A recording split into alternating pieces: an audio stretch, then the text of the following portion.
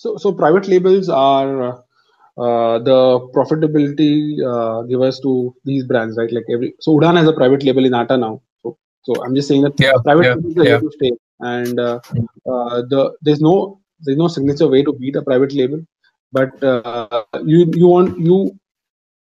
will not face up the same private label everywhere. Okay, so for example, when we devise a strategy, so Amazon private label will only be available on Amazon. Okay, and so, um, it will not be available on a big basket. Big basket will be a different private label. So that's what the beauty of distribution comes in. If you remember the five place theory which I gave, the more you are available in places, you'll find cognizance of that.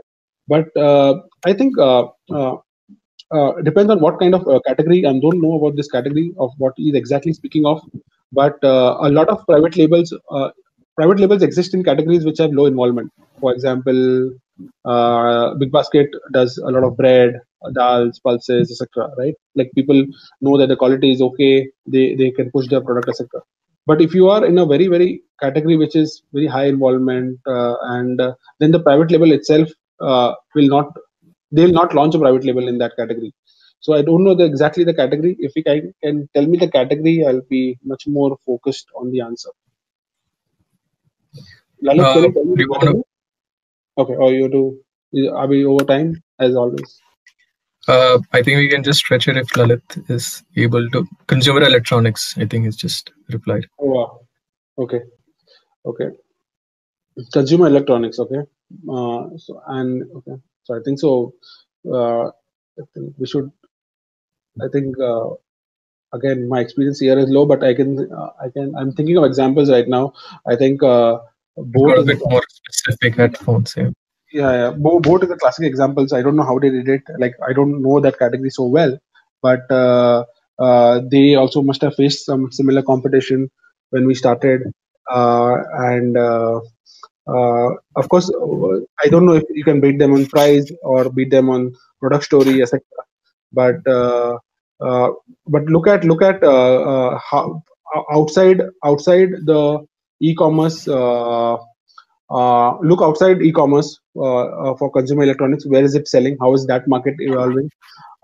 Did both sell a lot of things on e-commerce, or did they also went to brick and mortar stores or some other stores where you don't have competition? So look outside the categories. That's what I'll say. Like look outside the channels which can sell. If you're facing a very tough competition, private labels, because they will be here to stay. Look at any other blue ocean channels that are not currently catered, and you can make a dent there. But yes, it's a tough one, because you are in a channel which is owned by the particular player, and they want to push their products. So they'll always find a way to deprioritize you, and it can be a bit of not that your money can be so more productive in those channels. But look at outside those channels. If you're finding tough competition, you'll always find a channel which is much more profitable, much more open to your feedback. Right. I don't really think there is a proven report that has come out from any credible player about private labels and the kind of impact it's creating, especially from revenue standpoint and so on.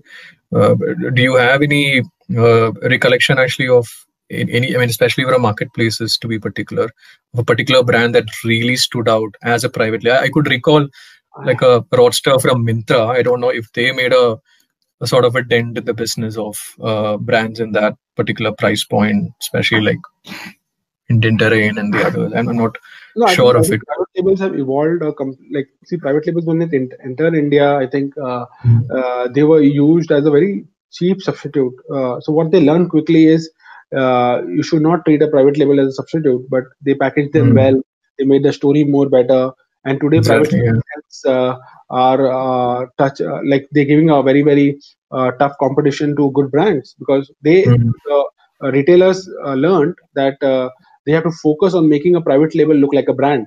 First, it was just a product. When you had their own brands, they looked really bad, and Then they evolved it. They evolved a product marketing team in there. So private label is going to get tougher and tougher, if I can say so, because they have learned that there's low differentiation if you can product package the products better, tell a product story